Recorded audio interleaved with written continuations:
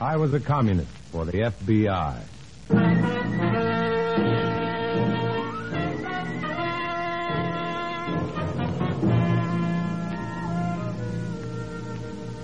Starring Dana Andrews in an exciting tale of danger and espionage.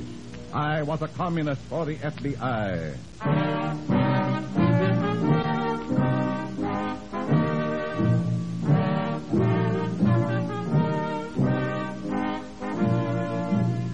From the actual records and authentic experiences of Matt Cvetic come many of the incidents in this unusual story.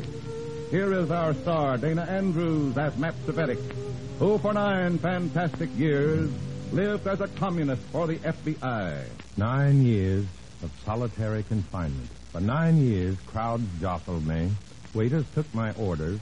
Conductors punched my transfers. Operators got me telephone numbers. I was free and at large, but I was in prison. I walked in crowds, and I was alone. I had comrades, but I didn't have friends. And that's only part of what it meant to be a communist for the FBI. In a moment, listen to Dana Andrews as Matt Cvetic, Undercover Man.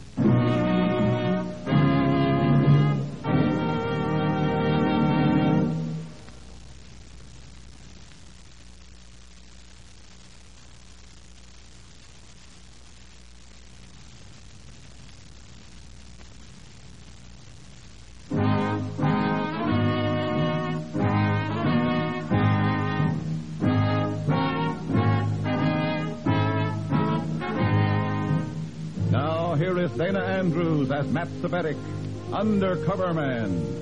This story from the confidential file is marked Red Clay.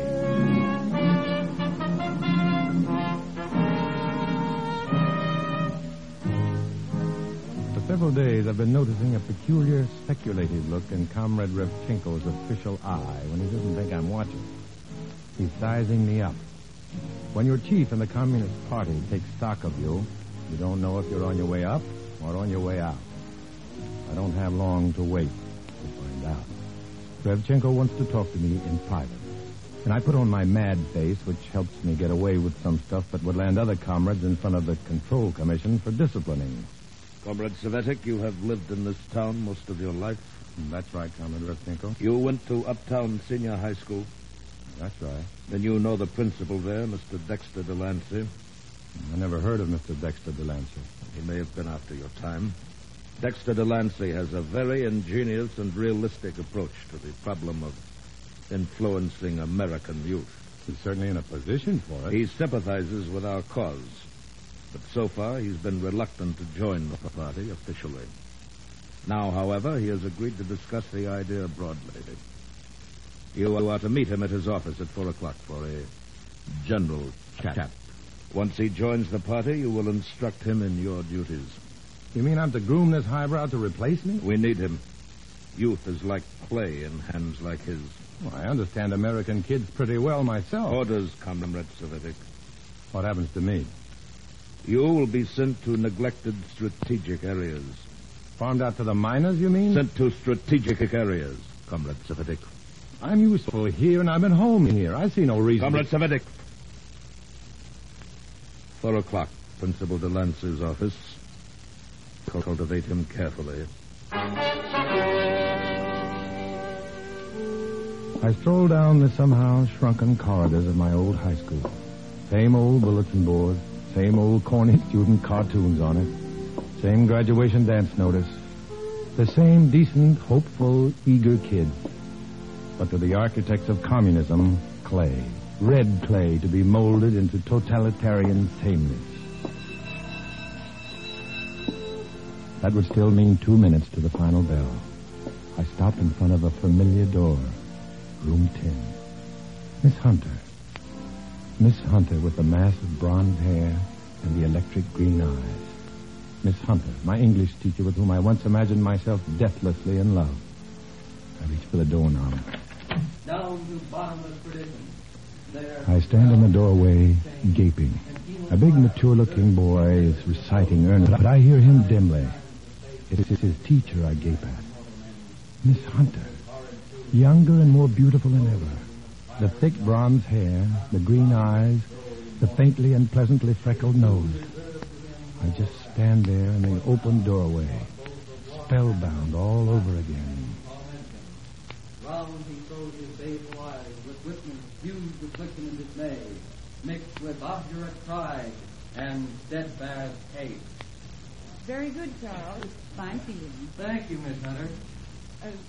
Won't you come in, sir? For me? Oh, yes. And close the door. Oh.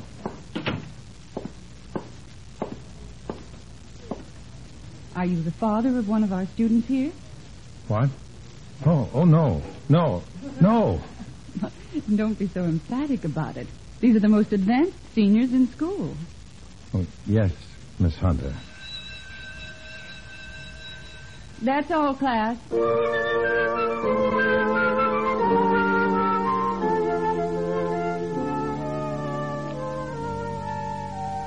Those keen-looking seniors file past me, and I feel as sharp as a sack of potatoes non-select grade.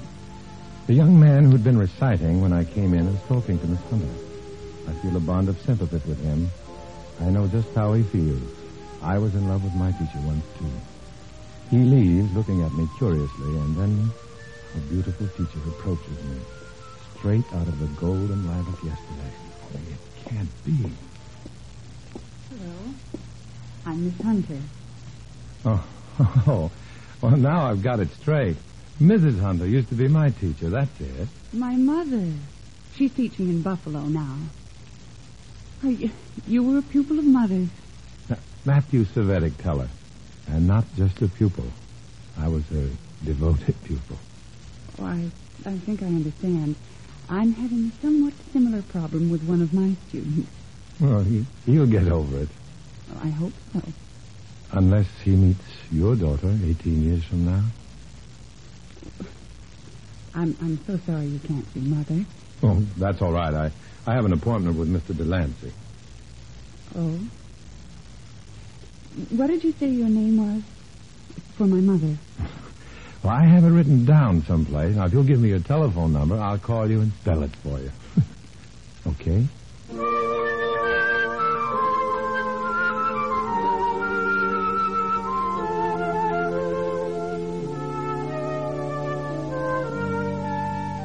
I walk out of that dim lilac haze with the telephone number stashed away in my head, along with the memory of bronze hair and green eyes floating around in the lilac mist. I don't want to conduct red business in lilac time, but I've got to. The bubble bursts and soap gets in my eyes. And superior, horsey-toothed Principal Dexter Delancey gets under my skin with his theory for the reconditioning of young minds to the communist idea. And what is my method? Simply this, Mr. Kubellic. Savetic. C-V-E-T-I-C. I am in a position to point out in my own history classes that our American forebears would have been communist sympathizers today. Oh, that's a good trick if you can do it. Oh, I can do it. After all, the Declaration of Independence was a document endorsed by the 13 states for the overthrow of government by force of arms. Yeah, but it was a tyrannical government. The government overthrown by the Russian Revolution was even more tyrannical. Yeah. Rebellion to tyrants is obedience to God. That was Thomas Jefferson's personal motto. Nothing wrong with that. Wrong. It's marvelous. In his own words, the writer of the Declaration of Independence admits that revolution has the approval of heaven. Then how can the capitalist world accuse Russia of being godless? You see, etc. Go on, Mr. Delancey. Call me Dexter. Now, look at the French Revolution.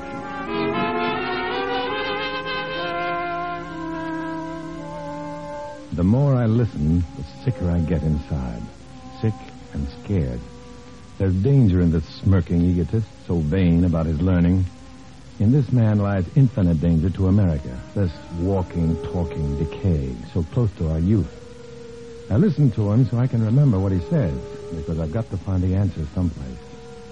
When I finally get out into the clean air, I dial Chanute 3211 and invite myself over to call on Miss Mary Hunter. Even if I didn't have a plan, I'd want to see her anyhow and look at her. Just sit and look at her.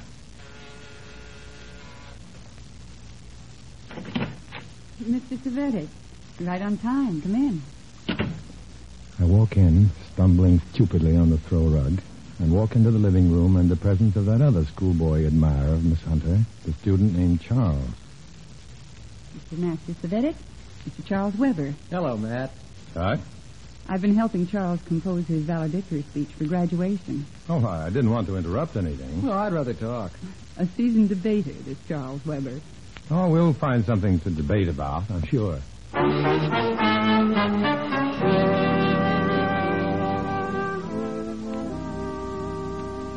In less than an hour, by easy, logical steps, I've managed to twist the conversation to politics, world affairs, the American Revolution. It's like an ice-cold plunge. I don't want to take it, but I've got to. I don't plunge in either. I stumble in. Involuntarily, it seems, I'm repeating the slick, sick, insidious mouthings of Principal Dexter Delancey and making Mary supply the answers I need. Well, isn't it true, Mary, that bourgeois minds considered the American Revolution radical? Isn't bourgeois a strange word coming from you, Matt? No, I mean conservative. Sure, it was considered radical by many. It was radical. It was nothing of the sort, Charles. It was overthrow of government by force. And if the Russian Revolution was radical, so was ours. Or putting it the other way, if our revolution was justifiable, so was the Russian. Our revolution was political. The Russian Revolution was social revolution by bloodshed and terror, class against class. Well, what's the difference? The Russian Revolution differed from ours in this great, great respect. It substituted one form of tyranny for another. Jefferson would be sickened by the turn of events in the Russian Revolution. I challenge that, Miss Hunter. Do you, Charles? I didn't realize you were so well informed on the subject. I've had several serious discussions on the subject with Principal Delancey, whom I respect and admire very much. Oh? In class and after class. And he maintains... Well, it's getting pretty late. I think I'd better be on my way. I've got the family jalopy. Let me drop you someplace. I'd like to speak to you for a moment, Matt. Privately. Oh. Well, I'll take a taxi, Chuck. Oh. Well, thanks anyhow. Good night, Charles. Good night, Miss Hunter. Matt. Good night, Chuck. Mr. Savetic. Oh, Matt. You haven't asked me why Mother has to teach in Buffalo when she'd much rather be here with me. Well, it did occur to me to ask. She left here rather than be gagged by people like Dexter Delancey. Gagged? How? Delancey didn't force her out of here. He's a very powerful and persuasive man. You mean you could lose your job here, talking up to me as you just did? If you reported it to the principal, as Charles did, it's just possible. Yes, Mr. Savetic. I see. It's very late, Mr. Savetic. I didn't mean to keep you. Uh-huh. Well, good night, Mary. Good night, Mr. Savetic.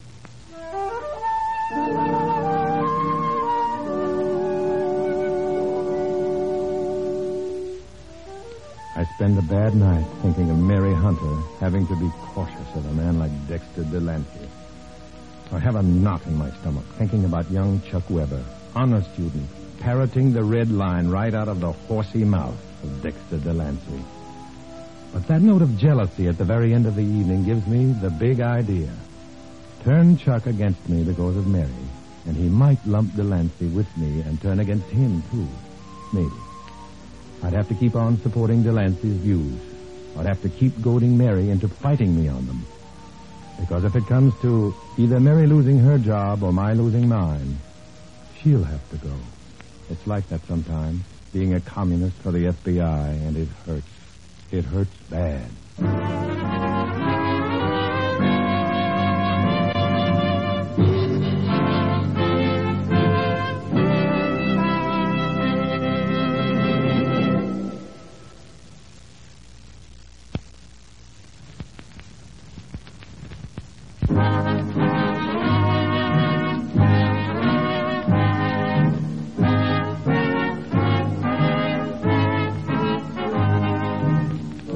Back to Dana Andrews, starring as Matt Savetic in I Was a Communist for the FBI, and the second act of our story.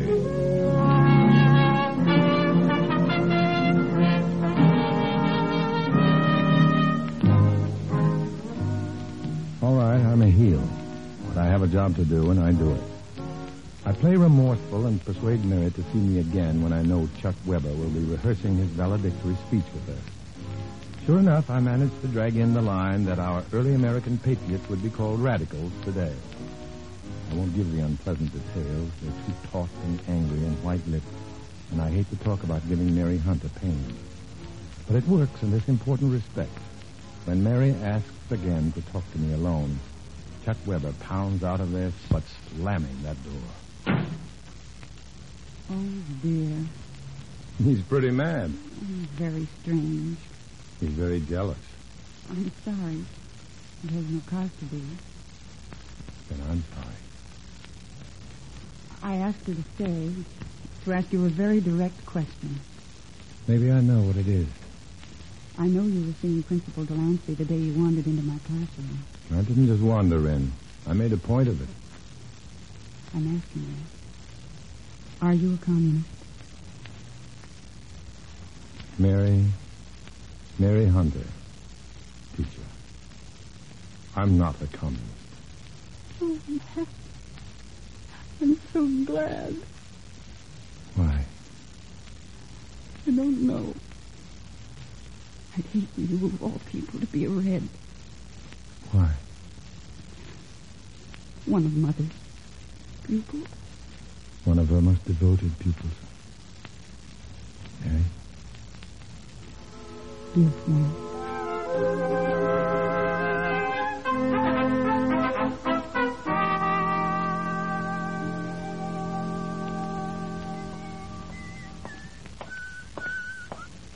All right, Savetic, hold it. Wait, Chuck. Have you been waiting for me in this alley all the time? If Mary's finished talking to you, I want to talk to you, guy. Mary? Yeah, Mary. And keep away from her, you sneaking Red. Funny you should say that. All I know is what Dexter Delancey tells me, and you wouldn't call him a Red, would you? Are you going to keep away from Mary? You're a powerful 180 pounds of star fullback, Chuck, and I haven't fullbacked in many a year, but the answer is no. All right, then. Oh. Don't make me hit you, son. You won't be able to. Cut it out. Fight, Tommy. Fight! All right, you're not cut. Get out of there. Chuck, get out of here. Hit the grit if you want to graduate. Yeah. Run! Yeah.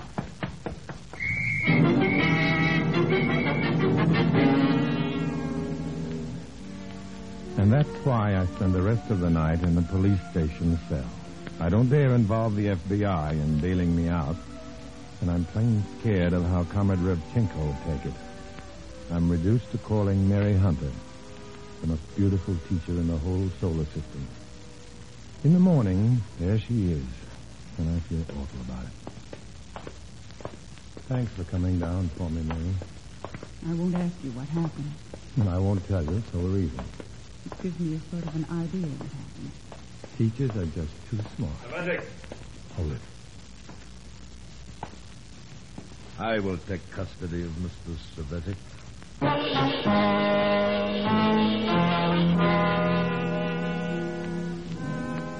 Comrade Revchenko gives Mary a withering look and then steers me outside and into a taxi. We don't say a word until we get to his office. He sits down and I stand. He looks at me with contempt. That's okay, though. I don't admire him either. In the future, Comrade Savetic, save your street brawling for party purposes. Was it in the paper? And I came down just in time to relieve that woman of you. Who is she? A friend. She is not in the party. I would know her. She's not in the party. Then stay away from her. All right. These bourgeois women with their emotional demands. Keep away. I heard you. Remember, or you will regret it. Don't worry. Go. But I want to see Mary once more. I just want to look at her.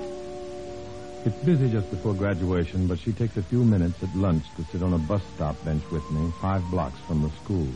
Neither one of us is very happy, though.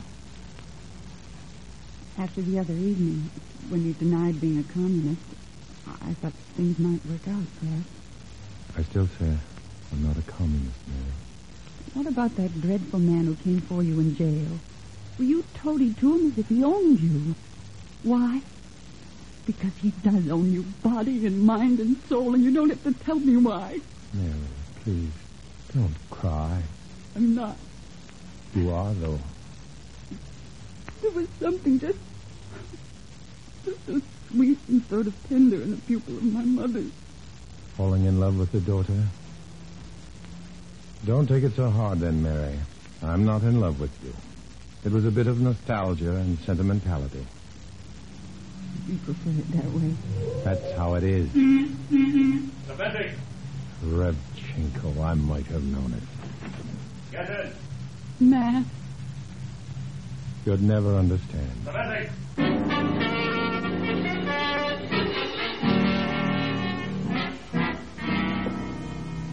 Sit down, Comrade Cvetic.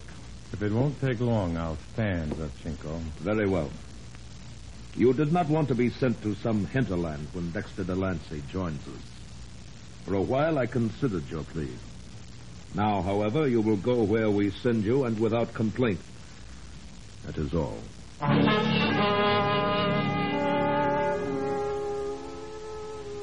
don't call Mary again. I've got to see her. I just want to sit and look at her. And the place would have to be the graduation hall of Uptown Senior High School. There's a lump in my throat and a fog in my eyes as I watch the proudest kids in the world get their diplomas and become the gravest young men and women in the world. Then, Principal Dexter Delancey, flashing his magnificent teeth, makes a brief introduction. Our student of the year and 4-year honor student athletically, scholastically, and in citizenship, Charles Weber.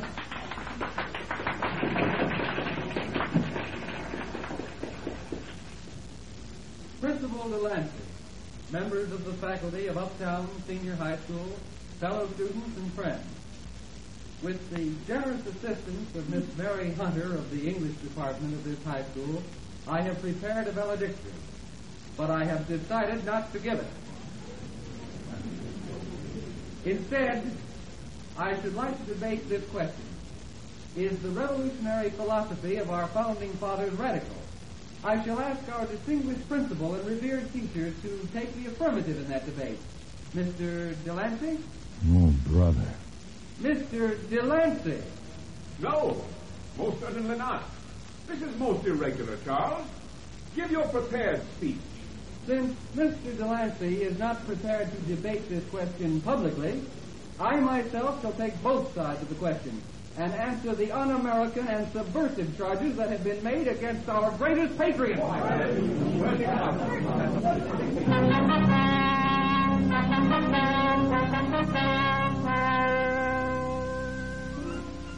It's great.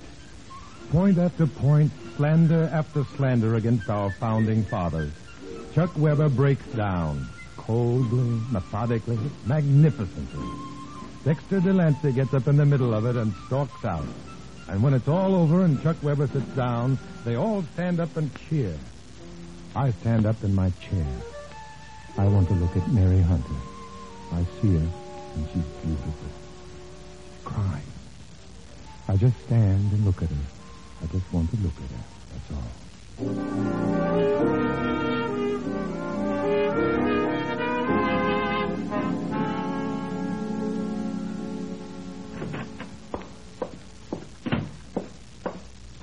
Good morning, Revchenko.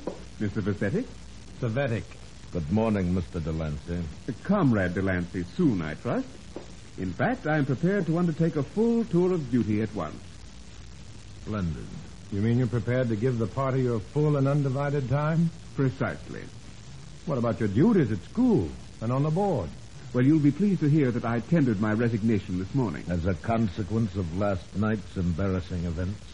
Well, under the circumstances, Revchenko, I couldn't face a board action. You resigned. Forthwith. Fool.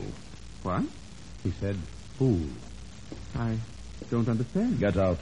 I don't understand. Explain it to him, Comrade Cvetic. You're my functionary in this district function. I have work to do. I don't understand. This way, Dexter. As principal, Dexter Delancey of a metropolitan high school, and a member of the board, you'd have been invaluably situated for the service of the party. But You could have worked behind the scenes. Instead, you became plain Mr. Dexter Delancey, of no use to the Communist Party. Incredible. I'm ruined. Sorry, Dexter.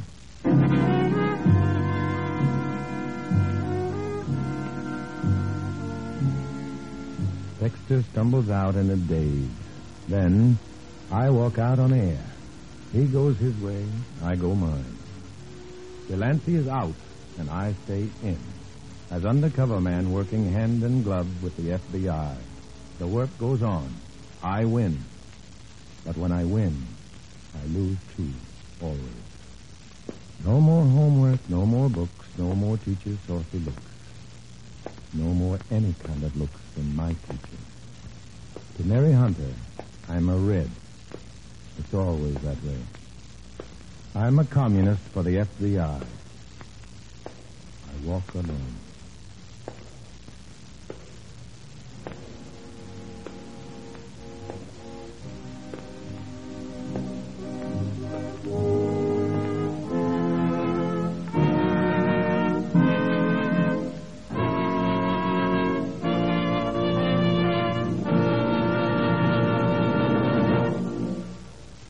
Dana Andrews will return in just a moment.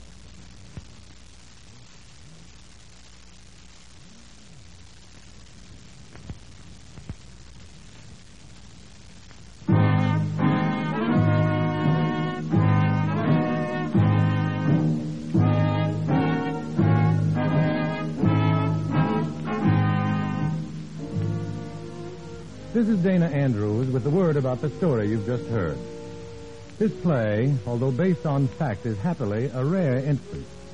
Rare because the teaching profession has always been outstanding in preserving our American ideals. In this story, as in all others, names, dates, and places are fictitious to protect innocent persons.